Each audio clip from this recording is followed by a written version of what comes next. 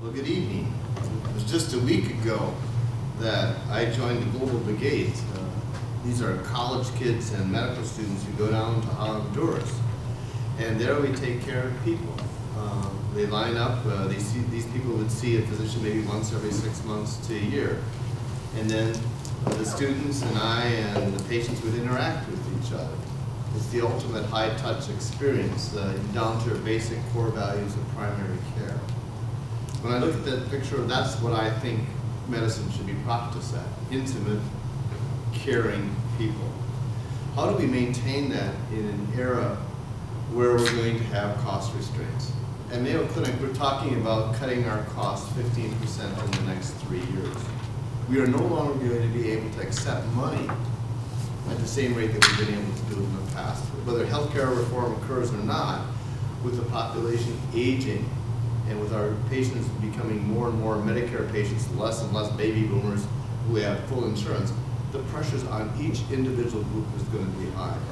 How can we maintain high quality and yet decrease costs? Well, today what we're going to do is talk about the digital world and using that to help us so that we'll be able to address these issues. As we go forward, these are some of the concerns that we would have about digital methods or using e-visits. It's going to take a tremendous amount of time. It's impersonal.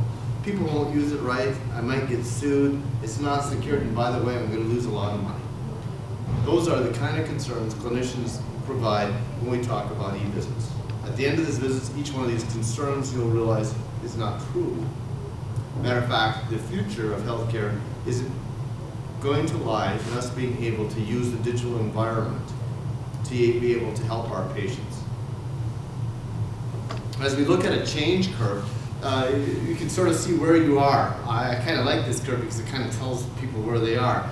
Satisfaction, I'm happy as I am. Well, nobody's there right now. Denial, this isn't relevant to my work. Well, there are some of us today that were in that stage. Resistance, I'm not having this. I've certainly heard some of this.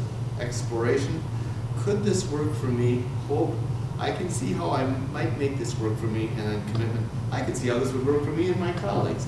Hopefully after my presentation you'll have gone further to the right with your feelings. When you talk about online visits, there's 3 basic mechanisms that we have to deal with. The first is you have to have an infrastructure, a computerized system. The second thing is you need to develop your processes. The third, you have to change your culture. And then fourth, you should have a financial model so that you end up making money. At this point, I was going to show you a patient, but because of this being on the internet and being taped, I decided that that's not appropriate, and so I'll mimic the patient. This is a picture of a patient in the hospital, and she's huffing and puffing. And I'm asking her questions, and the questions I asked her, well, what happened? And this is what she said. Well, a few days ago, I called the nurse, and I wanted to talk to my doctor because I knew that if I got some antibiotics that would help me. And so what I did is I called and they said I was too sick and I should come in. But you see, I can't come in because I'm crippled and I have this wheelchair and I just couldn't come in. So I waited and then I came into the emergency room and they put me in the hospital. And then I asked the patient, gee, do you do anything on the internet? Do you do, for example, online banking? Yes, I do online banking. And then I said to her, gee, if you had a way of communicating with your physician online, do you think that the physician would have known what to do? Oh, definitely. Oh, definitely. And then I said, would you be interested in participating in something where you could contact your physician online? And she said, yes, and you can use this video to show anyone. And then she smiles. How often do you think that happens in your practice? Patients that are intimidated by calling in, so that by the time they seek care, it's been a few days. You'd be surprised how many obstacles there are.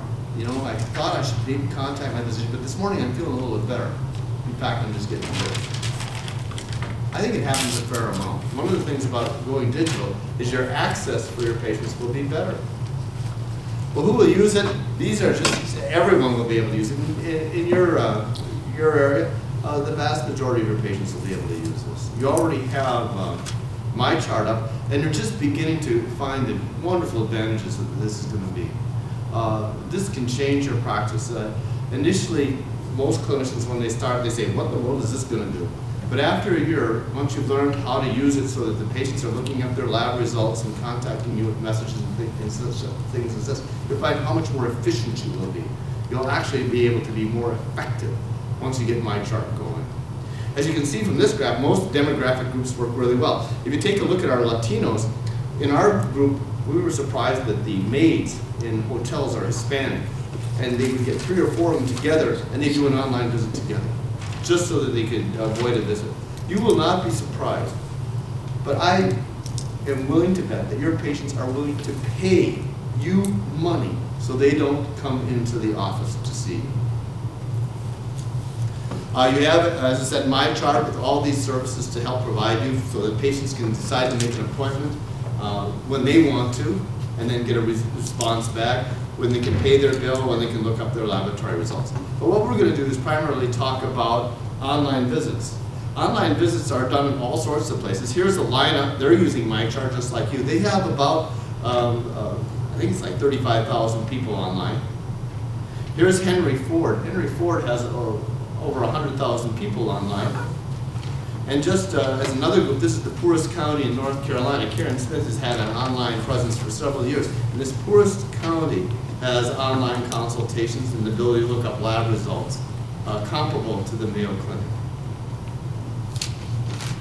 When you have 2 kinds of portals, the first is the kind that you have, my chart. You have it as a part of your electronic medical record, and then all the information goes into the online area for the patient to view. You can also have a portal that's separate, and that's what we're going to be talking about. We're going to be talking about MedFusion, and that's what we use at medical clinic. If you try to look at the literature and find something about this, you're not going to find much. There's a lot of talk, not much volume, and certainly not much money made. At Mayo, what we decided to do as a department is that we got tired of waiting for us to develop a portal. They've been trying to do this for years, and our group decided that we were going to develop our own portal. We have an electronic medical record. It's not as good as yours.